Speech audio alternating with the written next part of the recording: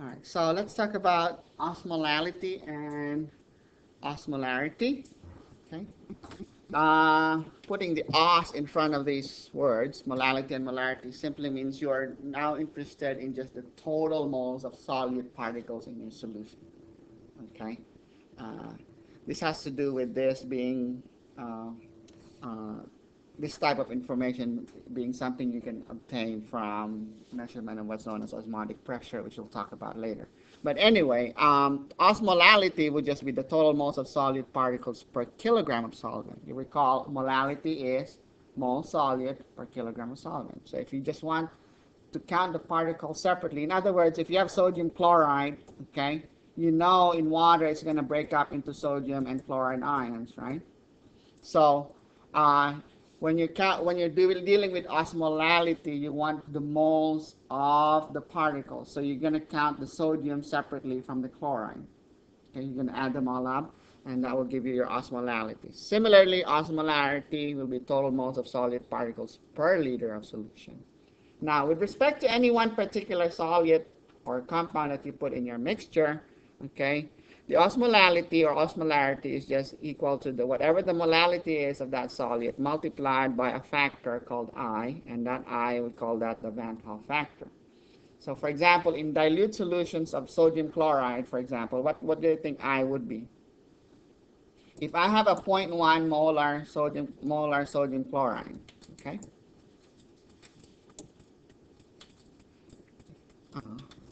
If I have a 0.1 molar sodium chloride, okay, what would be the concentration of sodium?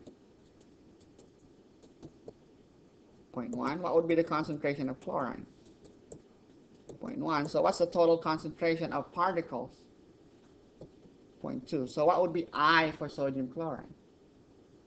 What would I multiply 0.1 by in order to get 0.2? So the Van Hoff factor is essentially gives you an indication of the extent to which your solute ionizes in water. What if you have something like HF, which only partially ionizes?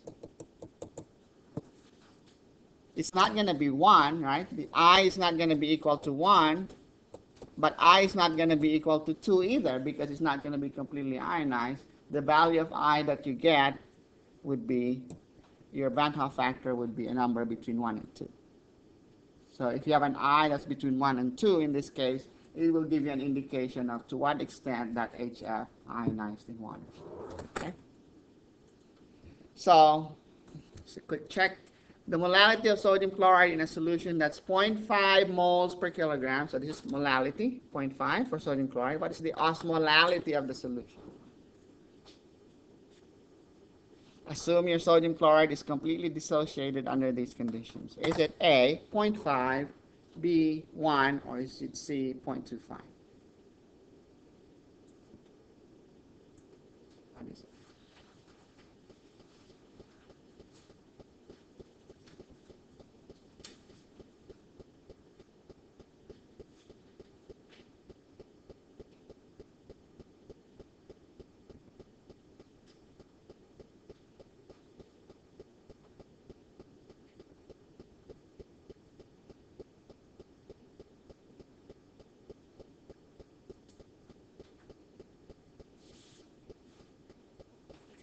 So the correct answer is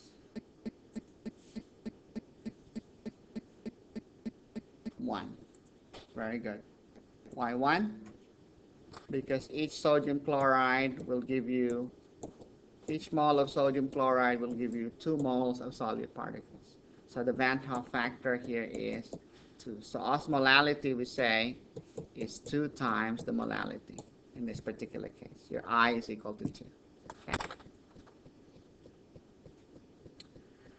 What is the osmolarity of a solution that's 0.2 molar with respect to sodium sulfate, and it's 0.5 molar with respect to glucose? We have a mixture. It's got sodium sulfate in it. So if you had a liter of it, it's going to have 0.2 moles of sodium sulfate and 0.5 moles of glucose. Now, what do you know about glucose? Molecular compound, it doesn't dissociate. Your sodium sulfate, how many particles can you get from sodium sulfate? What's the Van Hoff factor for sodium sulfate? It's going to give you 2 sodiums and 1 sulfate. So the Van Hoff factor for your sodium sulfate is 3. Okay, so what would be your osmolarity for this mixture? Is it 0.7, 1.1, 0.9, or 1.7? You need a little time to think about it.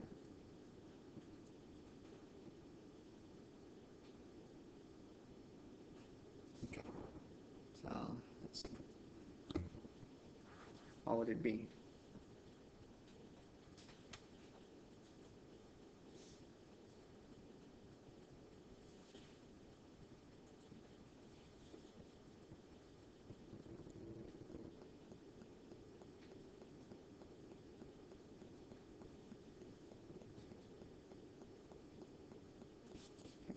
Any answers? 1.1, very good. Okay, so you know your stuff. So 3 times 0.2, right, for your sodium sulfate, and plus 1 times 0.5, so that gives you 1.1.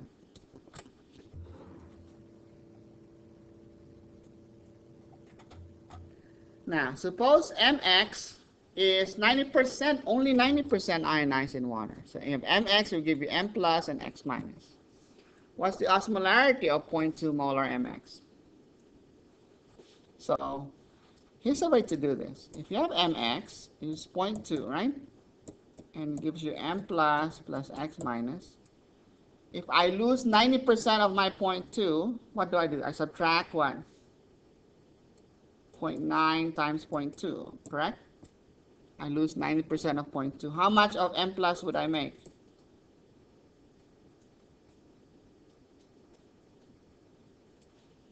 Okay, let's do it this way. If I were to lose X moles of this per liter, how much of this would I make? I make X moles per liter of that, right? And I'm going to make X moles per liter of that. Can you see that? If I lose a mole of this, I gain a mole there, I gain a mole there, right? If I lose 2 moles here, I'm going to make 2 moles of that, I'm going to make 2 moles of that. One is stoichiometry, right? So that would be, what would be my total molarity then? Your osmolality would be what? 0.2 minus X plus X plus X. How do I figure out what X is? What does it mean when you say it's 90% ionized? That means X out of 0.2 is equal to what? X is 90% of the original, right? X is 90% of 0.2. So X over 0.2 is equal to 0.9. Right? So what is X then? 0.18, right? Or, so what is 0.2 minus X then? 0.2 minus 0.18 is 0.02. Only 10% would be left, right? So Mx would only be 0.02, and M will be 0.18, and X minus would be 0.18. So how much would you have total? This is going to be 0.02 plus 0.18 plus 0.18. Okay? So it's going to be 0.38. So what would be the osmolarity of your solution? It's going to be between 0.2 and 0.4. Okay, what's our Van Hoff factor here? This is equal to I times 0.2, right? So my Van Hoff factor is just going to be equal to 0.38 over 0.2. What's my Van Hoff factor equal to? What's 0.38 divided by 0.2? 1.9. Okay, it's not quite 2 because it's not 100% ionized. Okay. And you should be able to show that that Van Hoff factor is just equal to 1 minus F plus NF, where N is the number of particles you're making. Okay, so it's going to be 1 minus 0.9 plus 2 times 0.9. Okay. Is that right?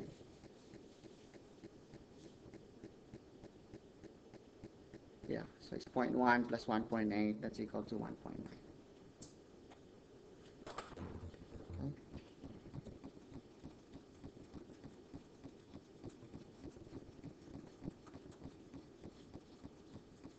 Here's a way of showing that the Van Hoff factor is 1 minus F plus NF.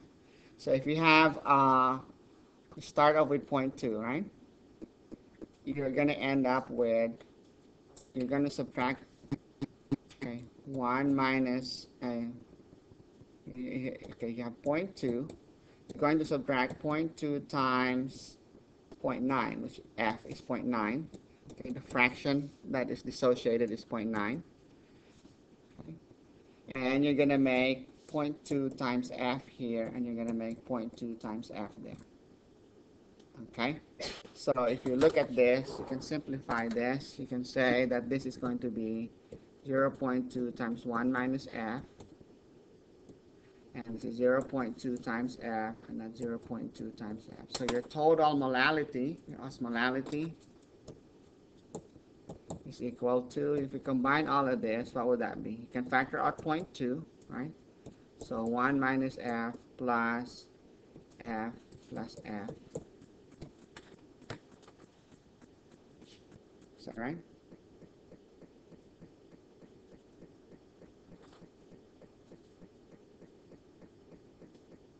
So this is 1 minus F, and that's 2F. 1 minus F plus 2F times 0.2.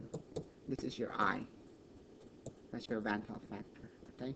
So the N here is the number of particles that it breaks up. Each one will break up into. So Mx breaks up into 2 particles. So that N right here, that N is equal to 2. Okay? And F is the fraction of the molecules, or the fraction of the molecules that are broken up. Okay. Suppose AB is partially ionized in water. If the total solid concentration is 0.5, in 0.5 molar AB is 0.6, what fraction of AB molecules are ionized? How are you going to do this?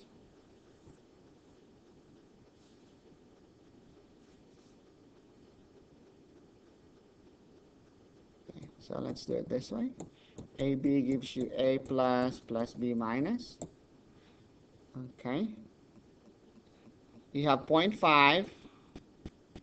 You're going to lose how much? F times 0.5, right? How much A are you going to make? 0.5 times F, and on B you're going to make 0.5 times F. What's your total molality?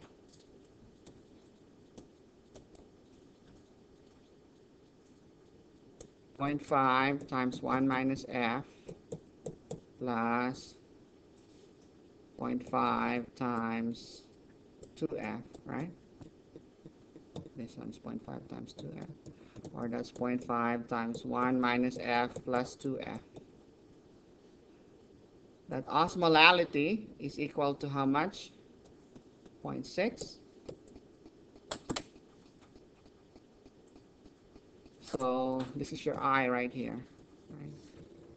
So 0.5.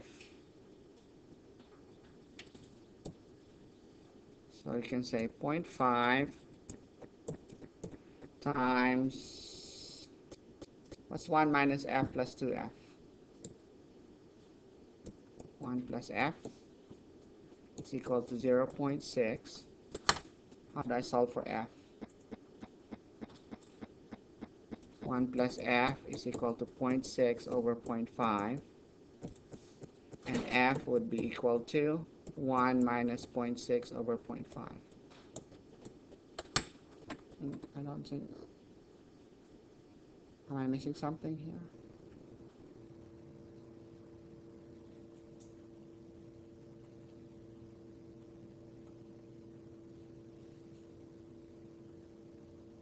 number less than 1. You get rid of the 2f and you don't change any other numbers. It's just all. Okay. Negative f plus 2f is positive f. Negative f plus 2f.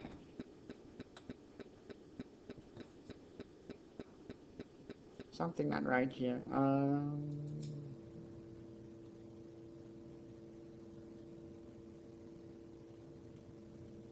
Am I doing this right?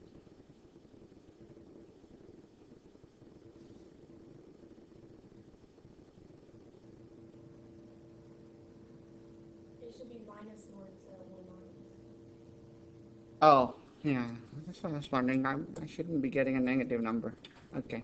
So it's going to be 0.6 over 0.5 minus 1, which is 1.2 minus 1, right?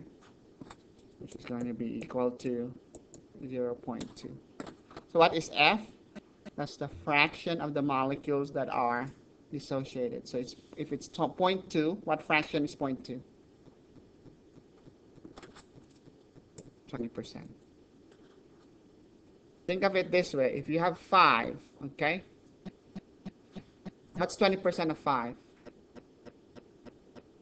1, right? So 1 out of the 5 is going to be replaced by 2. So you 5 minus 1 plus 2, that will give you 6. That's a way of thinking about it. You got it? So if you thought you made it up to be 0.5, but when you measured your osmolality, it came out 0.6. What that tells you is that whatever it is you put in there must have partially broken up. So now instead of just having 5 particles, you have 6 particles. Okay. Instead of 0.5 moles in a liter, you have a total of 0.6 moles in a liter.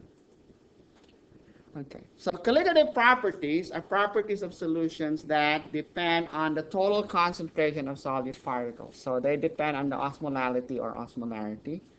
And they do depend on the nature of the solvent. So it depends on what your solvent is, okay? But it doesn't depend on what the solute is. So it doesn't matter what kind of solute you have. All you need to do is figure out the total solute particle concentrations, okay?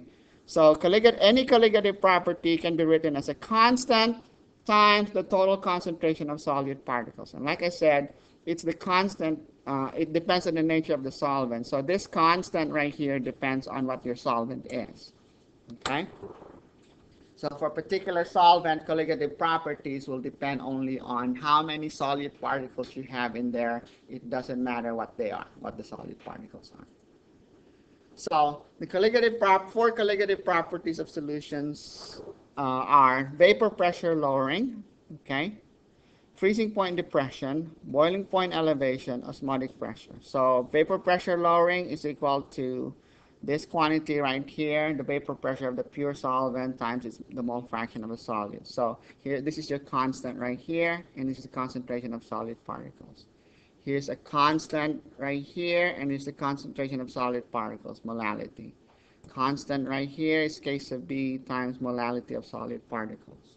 The constant in this case is RT, concentration of solid particles is M. Okay? We're going to go over each of these colligative properties one at a time. We'll go through them in detail. Do we have enough time? We're supposed to end at yeah, we have to stop. So let's just stop this and